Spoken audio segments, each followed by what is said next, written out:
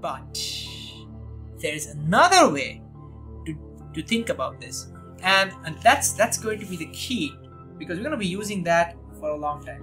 Imagine, instead of you being in an elevator, you were on a different planet, not Earth, but a different planet which has gravitational acceleration downwards of 12 meters per second square. Okay, some planet maybe bigger than the Earth or something, more massive than the Earth or something, and it has an acceleration of 12 meters per second square.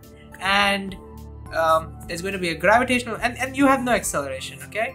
Your acceleration is 0. So gravitational force acting on you is mg now, that is 60 into 12, that is 720 newtons. And of course there's your handy scale. Here's your scale. And the scale is going to push you back up. That's the normal force. Now what's the normal force? Well, normal force is going to be mg because there are no accelerations. So that's going to be just 720 newtons. And so the reading is going to be 720 divided by 10. Again, it's 72 kilograms. But you know your mass is 60 kilograms. You know that. So you are a smart chap.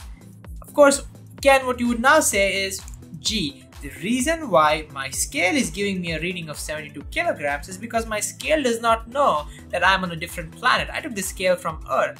And so the poor scale is still dividing by 10. It is supposed to be dividing by a different gravitational acceleration. So again, if you're good in maths, you just work yourself backwards, and then you'll understand that you are on a different planet where the gravitational acceleration is 12 meters per second square. And now here comes the kicker. The kicker is, there is absolutely no difference between this case, where you are in an elevator accelerating upwards on Earth, in which the reading is 72 kilograms, and this case, where you are not accelerating, but you are standing still on another planet. So here's my final question for you, which I want you to think about.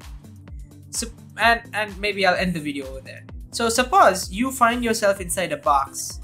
Okay, so I hit you, you were unconscious, you wake up, and you have most of your memory, but you just don't know what happened recently. So you have no idea what's going on. This whole thing is blacked out, and you can't see outside. And you stand, and you know your mass, that's 60 kilogram, and you see the reading. The reading turns out to be 72 kilograms, and you can't look outside the box. And you took this, and you saw this video, so you know that that could mean two things now. It could mean A, so two meanings. A, you're on Earth, accelerating up at 2 meters per second square. Or it could also mean that you are on some planet not accelerating, but the g value on that planet is 12 meters per second square. This is the 12. The g value is 12 meters per second square. Now my question is, how do you figure out which one of the two is happening? Because you can't look outside the box. And let's just assume that you can't hear anything from outside. So can you come up with any experiment from inside the box to check whether you are on Earth and accelerating up at 2 meters per second square, or you're on some random planet not accelerating, and that planet has a g of 12 meters per second square? So think about this, and I'll see you in my next episode. So stay tuned.